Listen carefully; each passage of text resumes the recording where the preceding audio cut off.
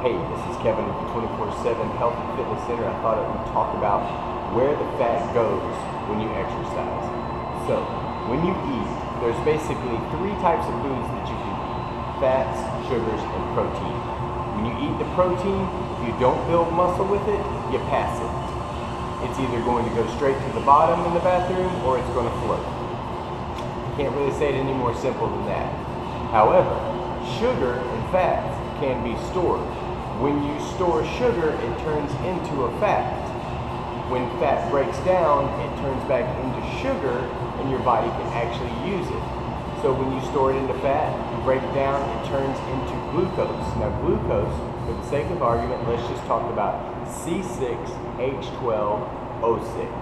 This is basic glucose sugar molecule. Now, when you breathe in 6 oxygens, which is O2, so 6O2, basically what happens is energy is released, and next thing you know, the sugar molecule or the glucose molecule is broken down into 6 CO2s and 6 H2Os.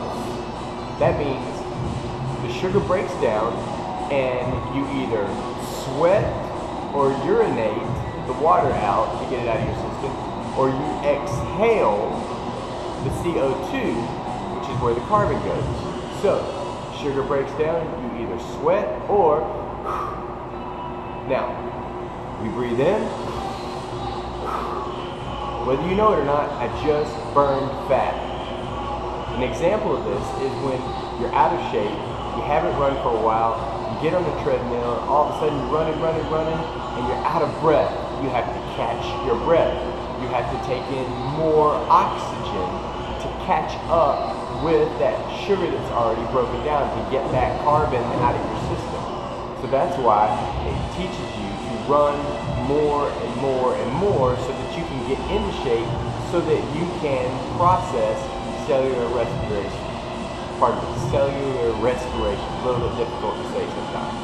So, remember, sugar plus oxygen breaks down into carbon dioxide and H2O.